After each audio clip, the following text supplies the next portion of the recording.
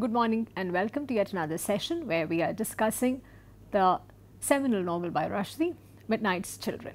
This is a novel which can be read from multiple perspectives, and if you survey the secondary material about the novel, you will also realize that many things have been written about this novel, many interpretations are prevalent, and this is a novel which lends itself to different frameworks and lends itself to being interpreted in multiple ways. As Rushdie himself has noted that in the West the people tend to read Midnight's Children as a fantasy, whereas in India people think of it as a realistic work, almost as a history book.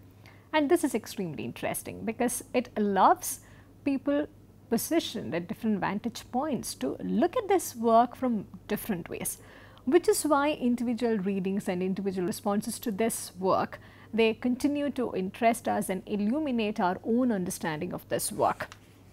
And Rushdie was very conscious of the kind of influence that his work had and continues to have on the subcontinent, especially in the preface that he wrote in the 2005 edition to Midnight's Children. This was after Midnight's Children was declared as the winner of the Booker of Bookers.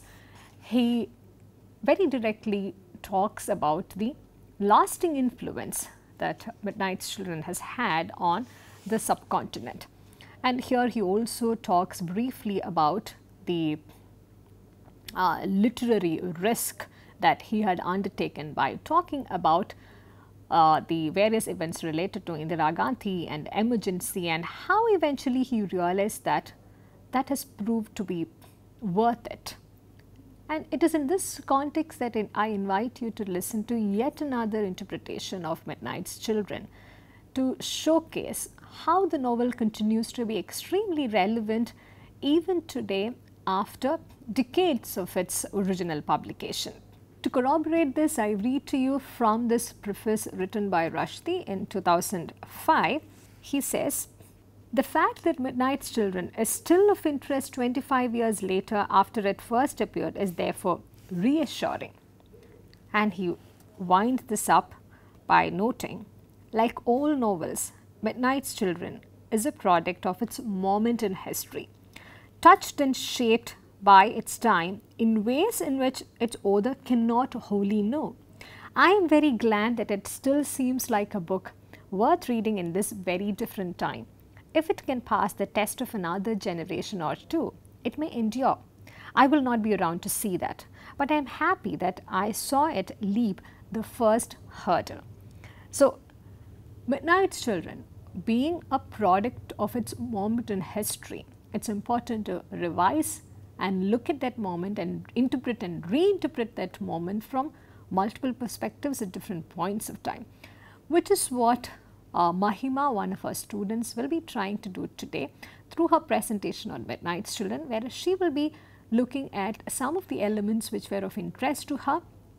She will be showcasing some important, significant scholarly work which has also enabled the different kinds of interpretations which are currently available.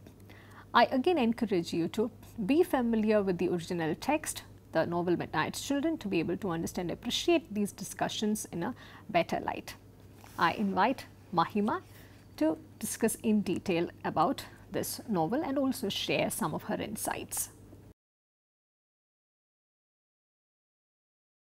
Good morning everyone. Today I am going to do a presentation continuing what Aparna did last day on Salman Rushdie's Booker Prize winning novel Midnight's Children. So my objectives are basically to take you through some themes of post-colonialism which is present in the novel, and bring out the binaries in the novel, and also to talk to you about the extensive symbolism that is present. We'll start with the post-colonialism. So post-colonialist writings are basically those that came after the colonizers left the country, and it is written by the people of the colonized country and deals with various issues that are prominent for a country that has just been left by these colonizers. So the first aspect is the novel. It is placed between two antagonistic cultures by which it tends to create an intermediate space. The space consists of very ambivalent cultures, and this theme is not the most prominent theme in the novel, but it is evident in some places. This sentence, it is said by William Methval before he leaves country. He talks about India's independence. He is talking to Ahmad Sinai. He says, never seen the like, hundreds of years of decent government, then suddenly up and off. You will admit we weren't all bad. Built your roads, schools, railway trains, parliamentary system, all worthwhile things. Taj Mahal was falling down until an Englishman bothered to see it. In the beginning, Ahmad Sinai moves to Methval's estate, which he leaves behind, and he asks the new residents to keep everything as is, not even to remove the wardrobes. So Salim is born in a place which is not truly his parents, but which is also not what belongs to the British anymore. Next, it is obviously presented from an Indian point of view, even though he is half British biologically. It shows you what happens in India through the native experiences, and it especially deals with events like partition, which is an important part of fragmentation, which is mostly present in post-colonial writings, and also emergency. Next, let's talk about magical realism, which Aparna has already talked about. He inculcates elements of magic into a realist setting, and in the novel there are 1001 children who had been born at midnight, and intensity of their powers varies between how much distance they have from their birth to midnight. Also, there is the aspect of food. Food is very central in the novel. It begins with him narrating the story in a pickle factory, and also he talks about how people who prepare the food puts in their emotions to the food, which gets transported to the consumers and affects their actions and lives. Example is mother's sister Alia.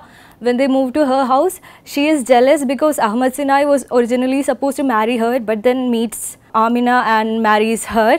So the food she prepares are very tasty, but she pours in her jealousy into it, by which Salim says that her mother gets scared of monster pregnancy, and Ahmad Sinai encounter huge losses in his towel factory, and that leads to the family's decay in the end. Also, Salim initially has the power of telepathy. He can read minds, he can go understand past experiences of the person, but after he has a surgery, he has nose surgery. With something as simple as that, he loses his power, but then he gains another power which is not as grand, but the olfactory power. He has a very acute sense of smell.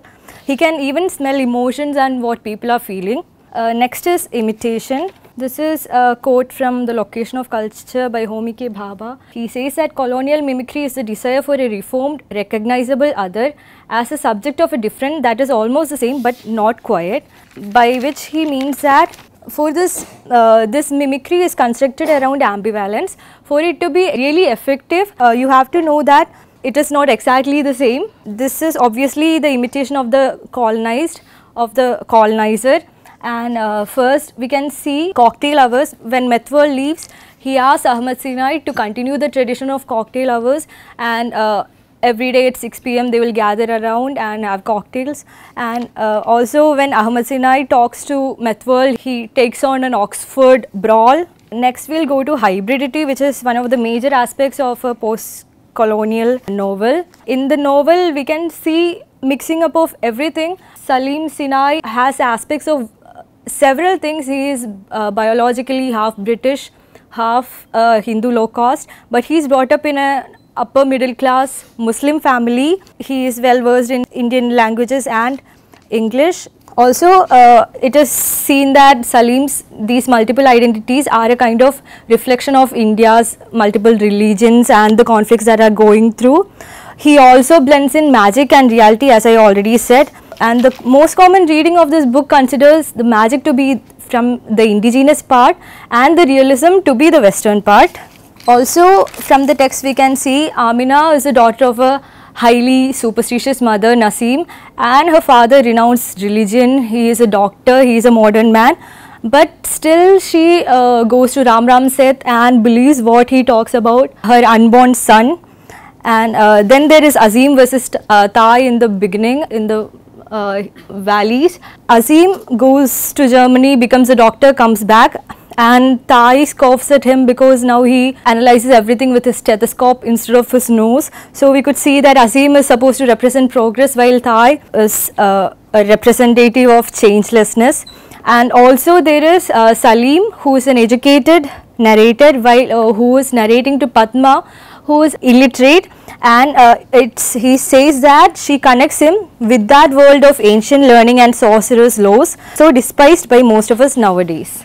This is a quote from the book. He's talking about India, a mythical land, a country which would never exist except by the efforts of a phenomenal collective will, except in a dream we all agree to dream. It was a mass fantasy shared in varying degrees by Bengali and Punjabi, Madrasi and Jat, and would periodically need the sanctification and renewal which can only be provided by rituals of blood.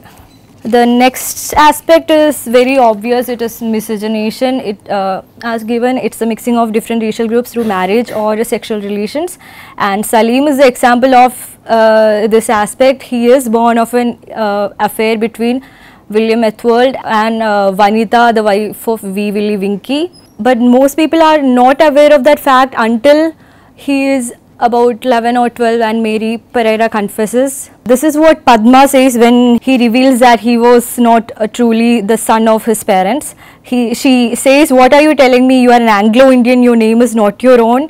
And he defends himself saying that he is Salim, he was not born of his parents but he was brought up by them. The next aspect is diaspora.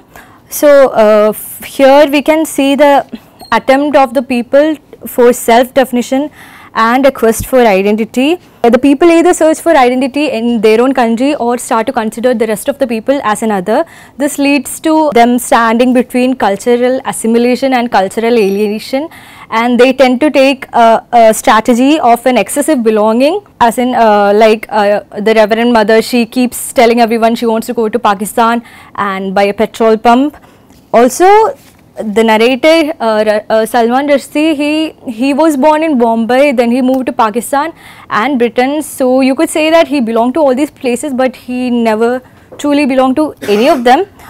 Just like Salim Sinai, he is born in Bombay, he moves to Pakistan and Bangladesh, and he never really settles anywhere until he comes back to Bombay into the pickle factory.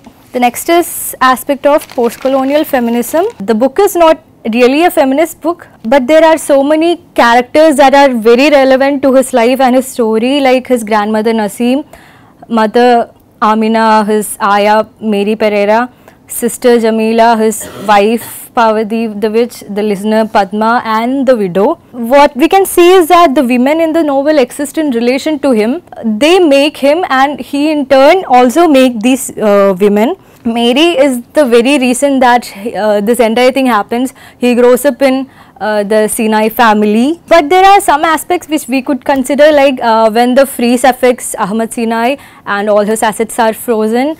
He does nothing and just sits at home drunk, and Amina takes it upon herself to go to the race courses and win money so that they could win the case and get back all their belongings. Also, there is this aspect that most characters are made blameworthy by Salim. Like Amina is not faithful to her husband. She goes to meet her ex-husband Nadir Khan in a cafe, and which makes him really angry, and he plots revenge against his mother. Then there is Mary, of course she exchanged the babies and that is considered a sin. And Parvati, she has illegitimate child with Shiva. And also these women also receive punishment in a way, like the other character Leela Sabarmati, she has an affair. She gets, Salim sends an anonymous letter to her husband who goes and shoots her and her lover. This was a way for Salim to scare his mother into stop seeing Nadir Khan, and it works actually. And then Parvati, she gets killed.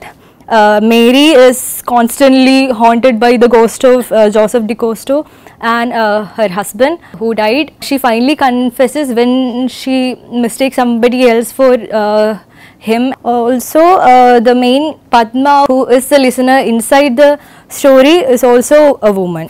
Next we will go to the binaries present in the novel. So, Salim was born in the Smithwell's estate. He was reasonably rich, and it is said that he wore really good clothes, his hair was always combed.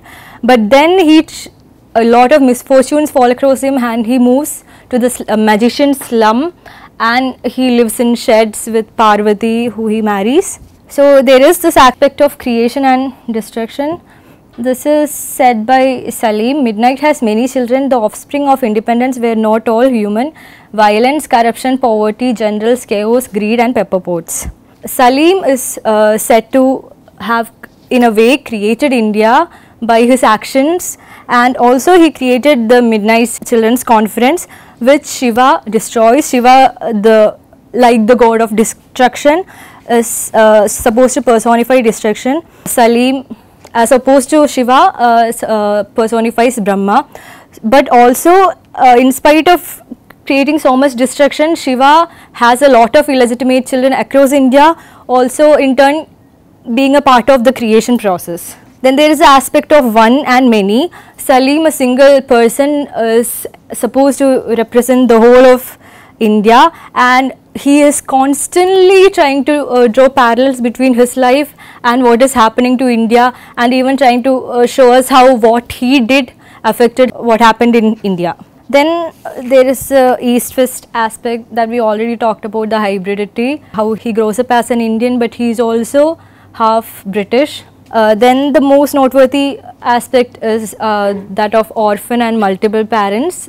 He says this: my inheritance includes this gift, the gift of inventing new parents for myself whenever necessary, the power of giving birth to fathers and mothers. So his mother dies in childbirth and his father has already moved away, but we believe Vinki should have been his foster father who brought up Shiva, but then he also dies, so he is an orphan. But then he has the Sinais who brought him up. Then there is Mary Pereira, who he considers a second mother, his uncle and aunt, who Hanif and Pia, who can't have children but take him as a son. Then there is Major Zulfikar, who gets embarrassed by his son and kind of in a way adopts Salim as his own son. There is a lot of symbolism in the novel that continues in the beginning till the end. These images keep coming up repeatedly and explicitly. So there is the silver spittoon, and spittoon is a bowl that is used for spitting these betel nut juices. And from what I read, it is an object of common people. But in the novel, the Rani of Kuchnahi, she has a really elaborate, intricate silver spittoon in which she invites people to play the game called Hit the Spittoon, and this silver spittoon is given as a gift to Nadir Khan on his wedding, which Amina takes and then Salim carries everywhere. This is also the object that gives him amnesia when the bomb hits his house. He is outside and it hits his head, and when he wakes up, this is the only object that connects him to his past, and he carries it till it is buried when the magician's slum is destroyed. We could say that the silver spittoon is something of the masses, but it came from the rich people, just like Salim, who was born to a low caste Hindu mother and who should have lived in poverty, but he is brought up by a rich family. Then there is this perforated sheet by which the novel actually begins. This is what happens to Adam Aziz. He was knocked forever into that middle place, unable to worship a god in whose existence he could not wholly disbelieve. Permanent alteration, a hole. This hole is shown throughout the novel, present in various human beings. So if we talk about the perforated sheet in the beginning, it is through which Adam sees parts of Naseem and falls in love with parts of her, but not the whole of her, and the marriage doesn't really work out very well. Also, after that, during Salim, his own parents' life, it is metaphorical. Amina only loves Ahmad partly. She is never unable to love him completely. Also, then it again comes back in the form of a heavily embroidered sheet with Jamila Singer, his sister, she uses while she performs to hide her face from the masses. In Jamila's case, she is known to push away people who confesses their love to him, just like Sony in the beginning. So even when Salim tells her that he loves her, he uses it as a kind of protection against everything and the people who love her. This hole comes back again and again as a metaphorical hole within the character. For Adam Aziz, it was the hole created by the lack of religion. Amina, when Nadir Khan left, with the lack of love. Then there is chutneys and pickles. So this is what he says in one of the last chapters. The feasibility of the chutnification of history, the grand hope of the pickling of time. So what I read was that chutneys is an attempt at preservation. They keep the ingredients as unchangingly to the present, and pickling is supposed to change the reality of the ingredient and make new products. I'm not sure if that is exactly right with the sentence. Also, knees and nose, which he talks about in the beginning and which is said by Ram Seth about the child Amina is going to have. Nose is described as a place where the inside and the outside meet, and also in the beginning the boatman Thai, he tells his grandfather, Salim's grandfather Adam, that he has a nose to start a family on, and he is said to lose his religious belief when he hits his nose and there is blood. Ahmad Sinai, he is described as a man who cannot follow his nose. He has no sense of direction and he is supposed to always make bad decisions and encounter huge losses everywhere. He is also an alcoholic and tend to distance himself from everything. So Salim himself got his power from the nose and loses it through that simple surgery, and he is supposed through his nose connects the outside world inside his head. So when it comes to knees, it is as opposed to the passive nose which just connects and analyzes. Knees actually take action. Knees is used to represent Shiva, who has these huge enormous knees by which he chokes people to death. They are active as opposed to the nose. This is my bibliography. Thank you.